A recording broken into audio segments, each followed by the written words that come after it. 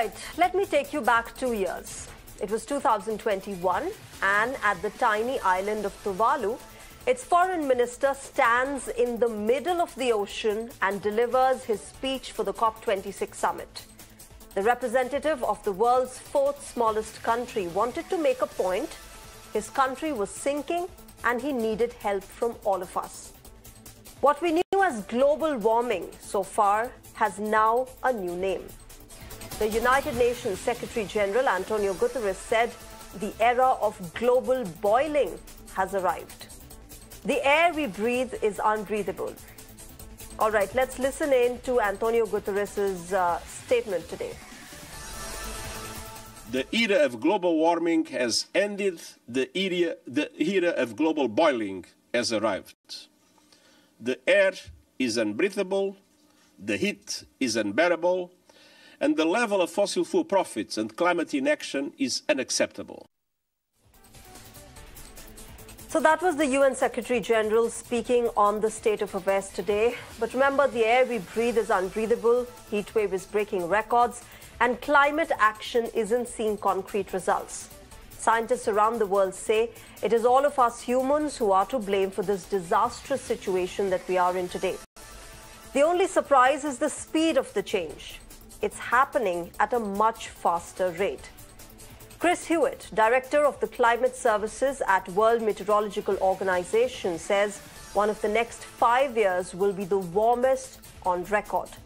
Listen in to what he said. Almost certain likelihood that one of the next 5 years will be the warmest on record, and a 66% chance, so more likely than not, of temporarily exceeding the 1.5 degree above pre-industrial for at least one of the 5 years. So we're not saying permanently exceeding 1.5 degrees at this point, but more likely than not that one of the next 5 years will temporarily exceed 1.5. So this extreme heat, it shouldn't really come as a surprise. While in India, we are experiencing heavy rains and flash floods this monsoon, July has been the hottest month on record for most countries across the world. American President Joe Biden said heat-related deaths are more than floods, hurricanes and tornadoes in America combined. Most people don't realize for years heat has been, I have to admit, I didn't know it either. I thought I knew it was tough, but the number one weather-related killer is heat. The number one weather-related killer is heat. 600 people die annually from its effects, more than from floods, hurricanes, and tornadoes in America combined. And even those places that are used to extreme heat have never seen it as hot as it is now for as long as it's been. Even those who deny that we're in the midst of a climate crisis can't deny the impact of extreme heat is having on Americans. Now, interestingly, remember the US is among the biggest polluters in the world. The top 7 greenhouse gas emitters are China, European Union, United States, Russia, Indonesia, Brazil, and India. And amid the blame game that countries play, paying up for the damage caused by the climate challenge is also a bone of contention. We're going into COP28 this year, but in the last one, that is at COP27, a decision on establishing a dedicated fund for loss and damage was taken. How much of that has helped and which country will pay how much still remains a tussle. So when did it all begin? Let's trace back history. The average temperature of the Earth is now about 1.1 degrees Celsius warmer than it was in the late 1800s, before the Industrial Revolution.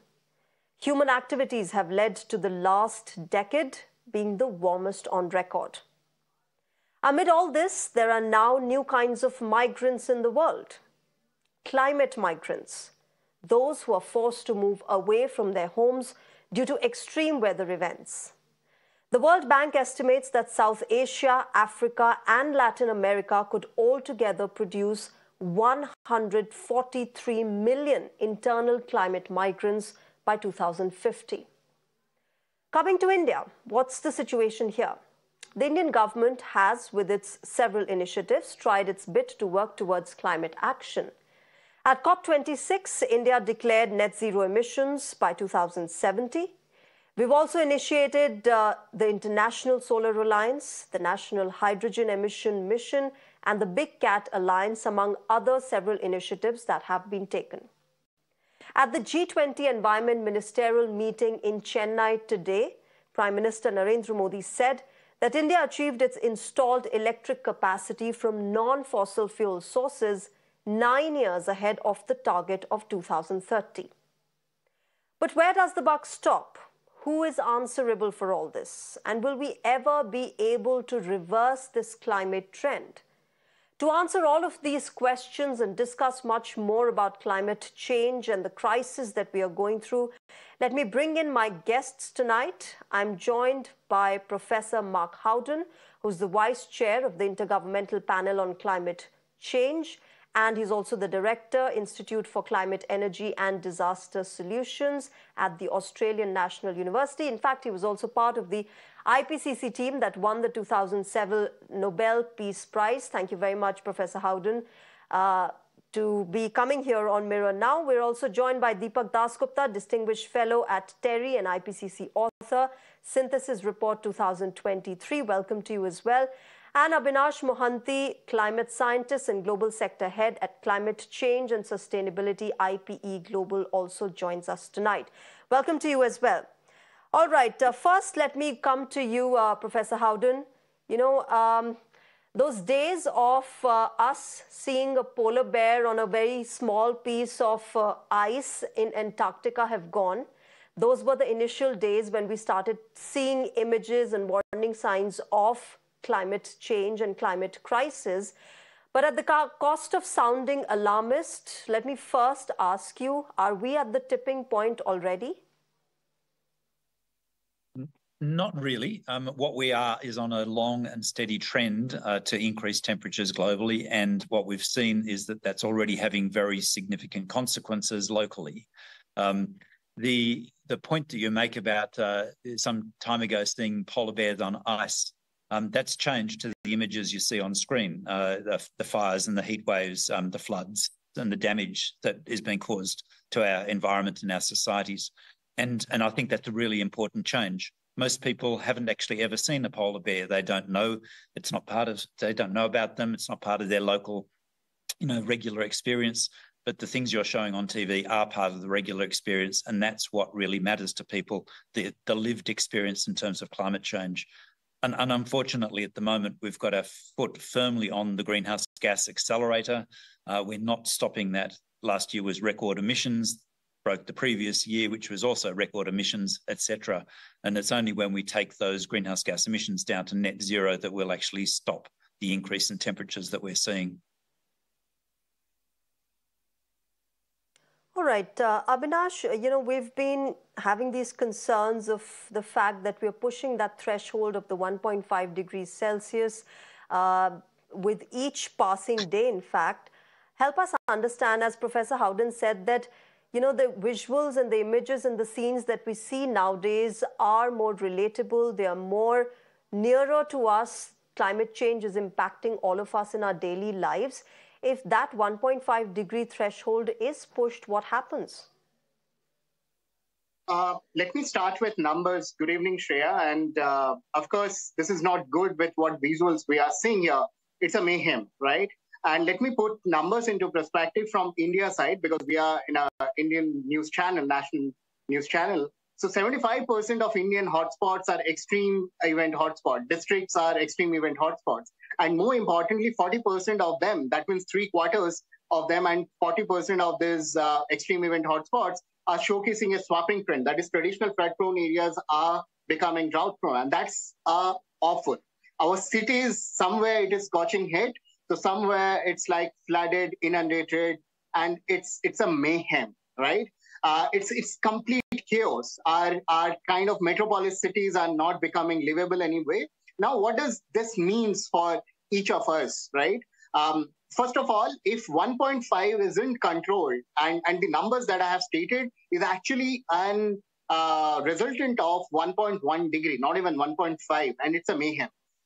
If 1.5 is breached, then what is going to happen not just across India or South Asia, which is kind of globally very vulnerable, But importantly, what is going to happen is our lives, livelihood, and our economic sectors are going to be impacted by the largest extent. Again, numbers into perspective, 4.5% of our GDP is going to be lost only because of heat wave. If we don't restrict 1.5% of our temperature rise, then what's going to happen is our economic sectors are going to be pushed by 2 decades. And more importantly, what is going to happen is some of the climate sensitive sectors like agriculture, tourism, so on and so forth, are going to be impacted by the largest impact. By the largest extent. And then what's going to happen is the aspiring young India and the global South, which is kind of becoming the poster boy for the world, where the world is looking up to for solutions, is going to be impacted to be for the best of the largest impact. So what we are going to try and find out alternatives. And in a way, I am very sorry to say that within the climate domain, we speak about a lot of innovations. We actually don't need innovations anymore.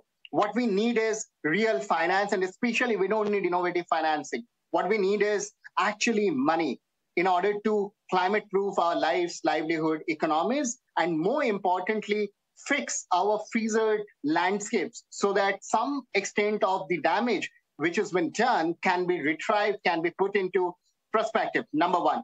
Number two, what we need to more importantly do is understand the evolving risk landscape at different scenarios, 2100, 2050. Professor Howden just said about the scenarios the IPCC has been working. 2050, 2100 scenarios are very good, but what is going to happen now and then? Because every phase, it's a dynamic thing which is happening. We know with evolving risk landscape, it's going to evolve like anything, devastating our lives and livelihood. So we need to have hyper-granular mapping of hazard, risk, and vulnerability at a much more granular level. And that's where the bug is going to start. Third, we can't shift our goalpost anymore. Developed countries trying to shift the goalpost into developing countries trying to shift the goalpost with these economic aspirations. There has to be a balance. And just shifting goalposts, we are going to probably take more 30 editions of conference of parties to come down into any consensus. Whatever is promised, it is need to be brought into the table. The vulnerable countries are already facing it. Countries are facing existential crisis. And before it breaches all the thresholds that we have, whatever retrieval limit is there, we need to stop there and start getting into real action rather than just shifting goalposts. Yeah. Okay. All right. Deepak Dasgupta, Abinash brought in the developed versus developing tussle that we have witnessed, unfortunately, during this climate crisis, and we see the blame game playing out. But before I get into the climate financing part of it, I want to understand from you, since you're joining us from Washington, D.C., in terms of doables, in terms of the fact that every step, every action of ours contributes to climate crisis, to climate action, how do you see the difference between US and India, between a developed and a developing country? So here is, I think, where we are. The amount of action that's being undertaken in the developed countries, I would say, are encouraging, but we are nowhere near where they need to be. So the gap between promises and actions remains as wide, if not wider, than even maybe 3-4 years ago. So we keep hearing a lot of action, but as you travel across the countries, and I've just been all over Europe, and I've been all over America, North America, Canada, US, you just simply don't see the level of pickup of aggressive climate actions that have been promised for a very long time. And it's a mix of things that's happening. I think governments are aware that they need to do more. I think that's fair, that most governments in developed countries, as well as of course, in developing countries, I think the pressure is on them. They understand that they need to do more. and they are taking some actions on their government side, policy side, budgetary announcement side, the Biden Action Plan. These are all very good announcements, and these are also being implemented. Unfortunately, I think the gap between where these actions and announcements are taking place versus what's happening on the ground in terms of any metrics on mitigation measures is far, far below what we need. The scale and pace of action is far, far below what they're capable of and what they need to do. And that's really a private sector failing. And the private sector failing is multiple. The financial sector in the private sector continues to finance the fossil fuel industries in a far greater amount than we would expect them to at this stage. They're simply not recognizing the risks. So stock markets don't carry news about climate.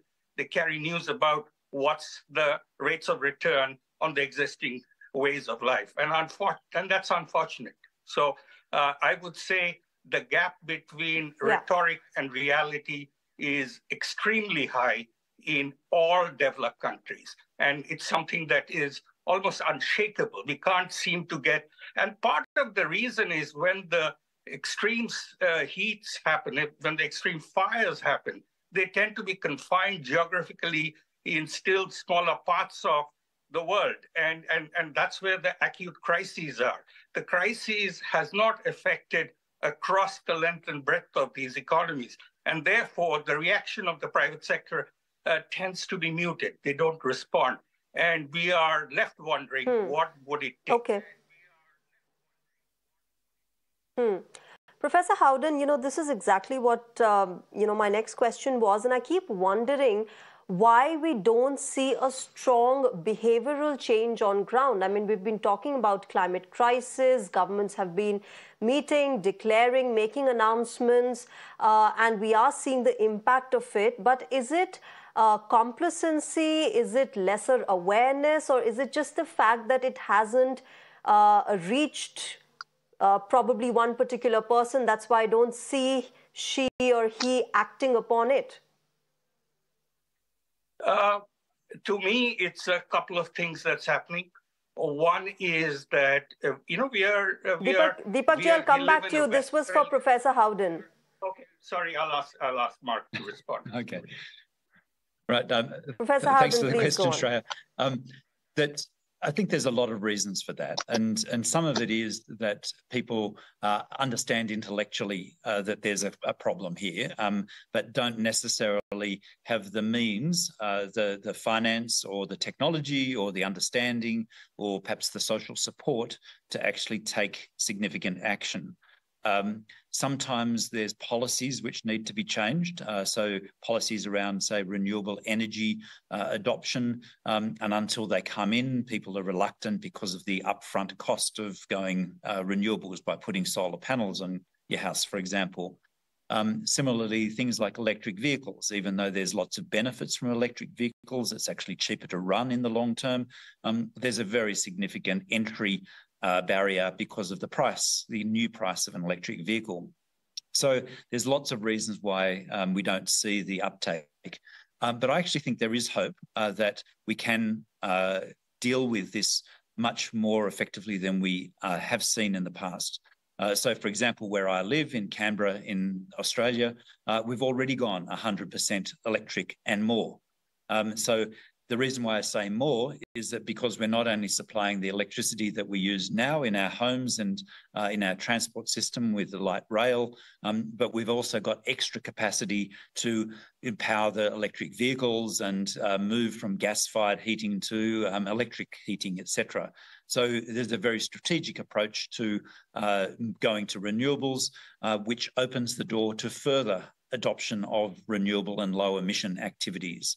So thinking strategically about this, putting in place the appropriate policies that enable people to take change, and putting in place the social mechanisms, the support mechanisms that encourage people to change can actually be very effective. And we have seen good examples of that. So it's not all hopeless. Right. Yeah, Professor Howden, I would also like for you to make us understand, and for viewers who are watching this, and perhaps they probably are not convinced, or they just feel that what would my action or one particular person's action affect and bring about the change that we need for climate action, and we need to deal with climate change. Every small bit counts, but is it that impactful that we see a visible change on ground? Oh, sorry, was that directed at me, Shreya? Yes, Professor Houghton. Okay.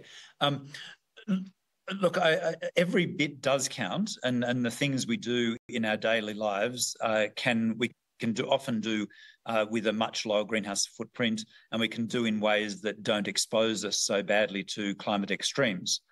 So, for example, we can look for shade and shelter, make sure that we've got good water supply and drink plenty of water when it's hot, and those sorts of things. But really important to not approach this as only an individual action and individual response. As individuals, we're part of the solution, but a big part of the solution is the companies, and we already heard Professor talk about that. It's the governments and the government policies which support change, and so really important for individuals who are concerned about climate change to push up into industry, to push up into government, asking for more change and faster change. All right, Abinash Mohanty, your body of work also includes that revolving around coastal climates, their sustainability, their resilience. I want to understand from you the kind of impact climate change has on marine biodiversity. I mean, we've seen examples of coral bleaching. We've also seen, sea life being washed ashore, or just, large migrants of sea life going from one place to the other. What sort of impact are we seeing on marine biodiversity, and why is it important, and how does it affect us as humans? Chair, I hope you asked this question for, right? Yes, Abinash, yeah. This is for you.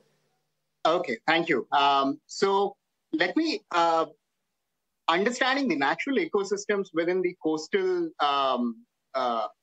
line is very important, because they are not just an ecosystem service provider, but they are actually the shock absorbers. Coral reef, mangroves are actually shock absorbers. And again, I'll try to put down into numbers so that it becomes easy for us to understand.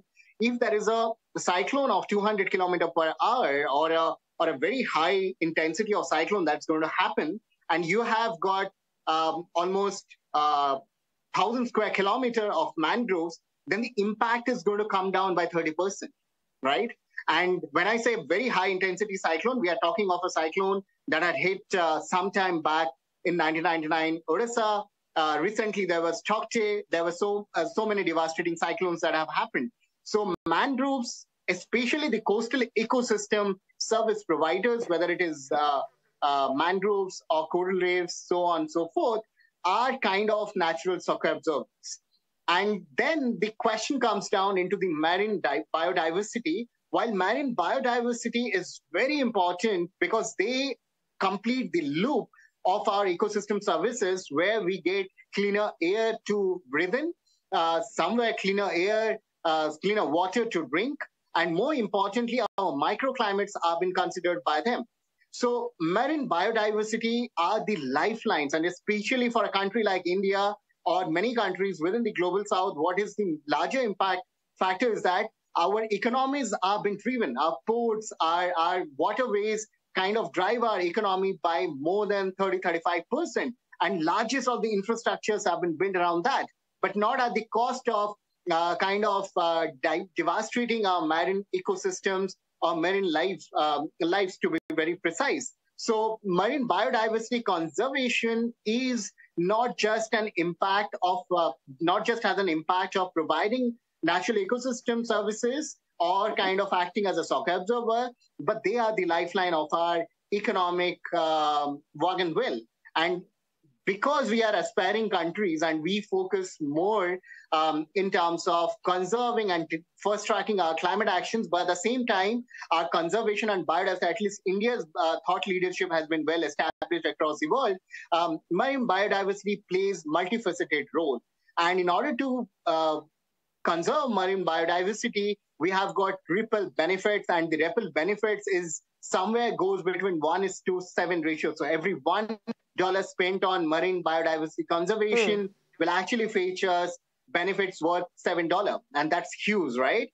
So marine biodiversities are very important. Coastal livelihoods are very important because more than 45% of our vulnerable communities are kind of residing across the coastal regions. And more importantly, these coastal communities are also drawing up solutions which are homegrown, local led. And that's where the crux is happening. Talking about vulnerability or risk or about cutting down emissions at an industry level, at a national level is different. But at a community level, at a district level, at a village level is something different. And that's where the real action needs to be there and the real vulnerability or the risk can be mitigated. So I'm glad that you put in the coastal communities, in terms of climate proofing them. And in terms of national averages, while 75 or 3/4 of our districts are extreme event hotspots, 85% of coastal districts are extreme event hotspots, and more than 90% of these districts are showcasing a cascading or compounding impact. Because compounding impact means if you are flood prone or cyclone prone, you end up managing drought as well. You end up managing coastal inundation as well, and more importantly, sea level rise is a big elephant in the room because we have got a thin sheet of ice that's available for us. So it's a compounding impact, and we need to understand it and treat it as an emergency, Shreya, and can concur more with what Professor Howden has said and what Dr. Deepak Dasgupta has also said.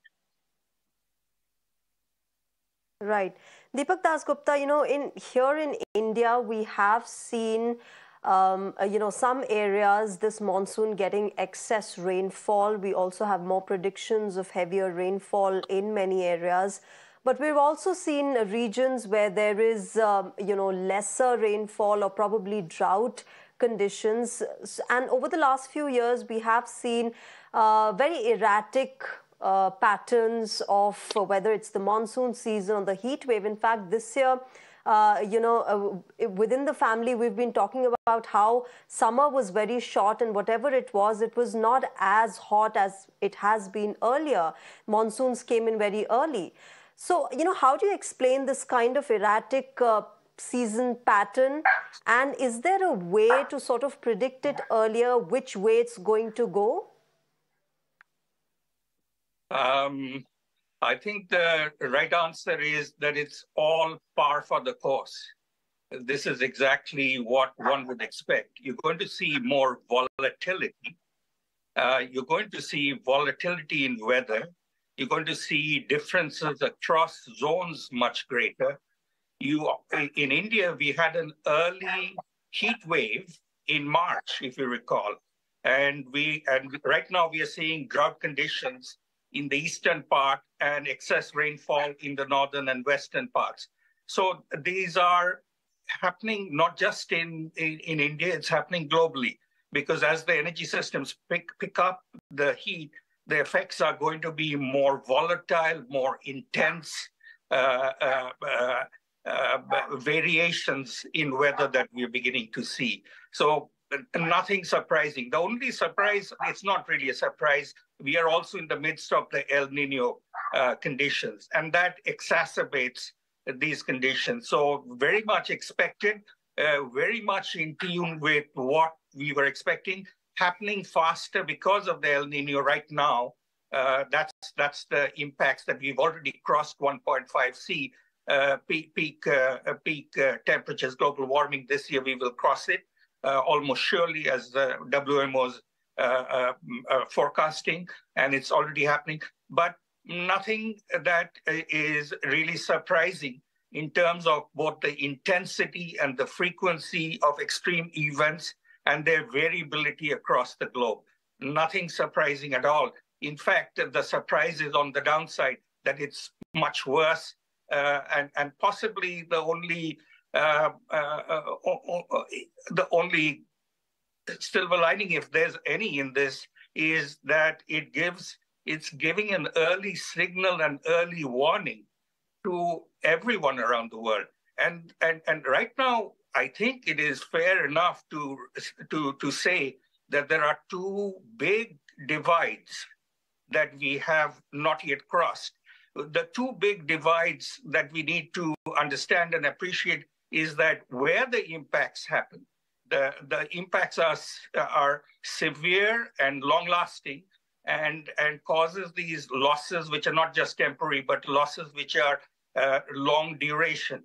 And therefore, that's a divide between those who are unaffected and those who are affected. This divide is a natural one. So the sooner we feel that these conditions affect us, potentially every one of us, the better off we will be. Exactly the same issue arises with respect to nation states. Unfortunately, we tend to think we negotiate matters, quote unquote, negotiate matters of climate on the basis of nation states and not as the basis of human society as a whole. And that's a tragedy. This tragedy that you're seeing, the variations that we're seeing, we need to really have the capability to be able to do 10 times more. And yet we still keep doing exactly the wrong things. And we end up with negotiations and discussions that really boil down to very minor differences, whereas the facts that are unifying us should be far more urgent and far more and dramatic. And that's not happening. And our fear, at least from a scientific community's fear, is that we are simply not understanding the scale and the nature. And I would like to be optimistic, as Mark says, but unfortunately, I cannot be. When I walk into these meetings and I come out of these meetings, it's not that gives anyone any sense of optimism. Thank you. Okay. All right, Professor Howden, I want also talk about something that is probably not talked about much when we talk about climate crisis, but it is one of the most crucial points and changes that has come in with climate challenge, and that is that of the climate migrants.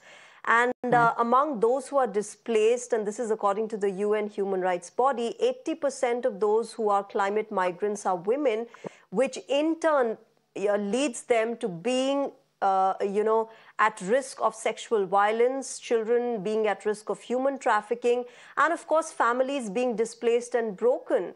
How bad is this impact around the world?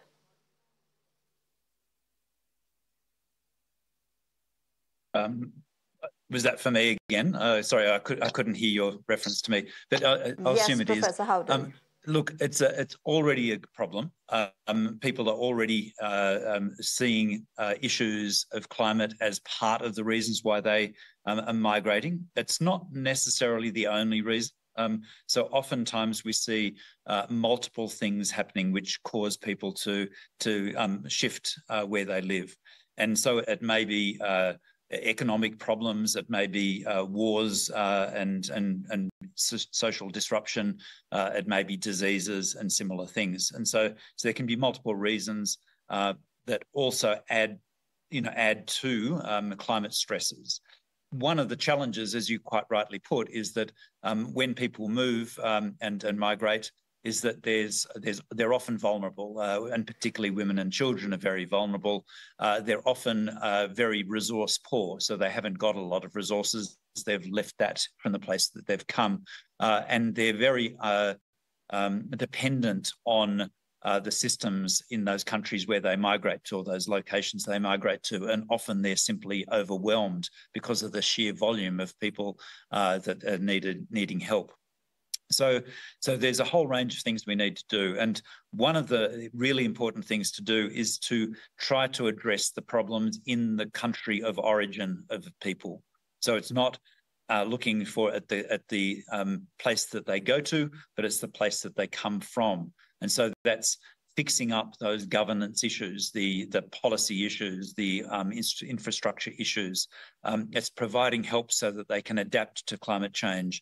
It's providing them social security so they can actually develop jobs, that they can ensure that their children get educated so they can source health care, etc. So solving the problems in the location where people start from is the first really important thing.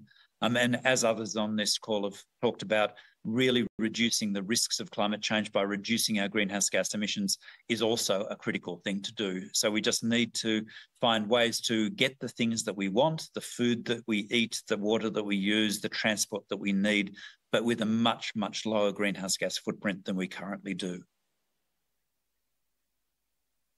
Okay, quickly before I wrap this discussion up, Professor Howden, to you, my last question. How do you see the developed versus developing tussle in terms of climate action, in terms of climate finance? What's the way forward? Well, firstly, we need to recognise that this is a global problem and we need global solutions. Just dividing it up into a blame game, which is it's their problem, it's not ours, we're not causing the problem.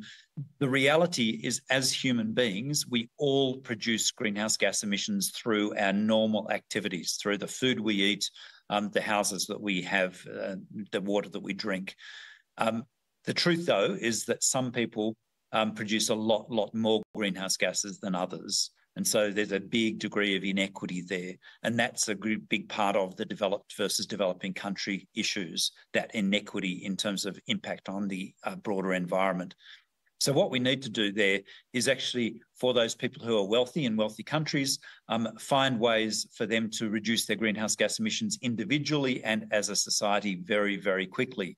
In those developing countries where there's a legitimate interest in developing their livelihoods and improving their life, we need to find ways to leapfrog the old ways of doing things.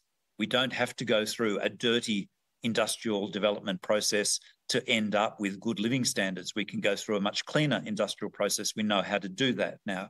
We don't, that's just like, you know, you don't have to go through the old phone line system, the landline system, to have modern communications. You can leapfrog that straight into mobile phones and internet-based communication systems. So thinking about different development pathways which are much cleaner and greener and sustainable than the ones we have had in the past. Now, of course, we've already had mention of climate finance and the need to boost up that finance and improve finance. So, for example, clean developments can have a much lower interest rates than they currently would have. So supporting those developments through effective finance mechanisms is a really important component. And we should never, ever forget that this is a long-run issue. This is going to last for many decades. And that means we need to be educating the children of today so that they're able to cope with the world of tomorrow much more effectively. That's the world they're going to live in. There was a recent study which showed that a child born today is likely to suffer at least 3 to 4 times as many extreme climate events as their grandparents. And in some places, that was more than 12 times more extreme. Okay. All right, Professor Howden, I'm afraid I'll have to wrap this discussion up here, but you know, we can have as much discussion as we want to. It all comes down to what we do in our daily lives, the small steps that contribute to climate action and battling this climate challenge that we're all in right now. We're wrapping it up here. I'm going to thank my guests, Professor Mark Howden, Deepak Dasgupta and Abinash Mohanty. Thank you very much for joining us tonight and sharing your perspective on this climate crisis that the world is witnessing. Well, with that, we are slipping into a break.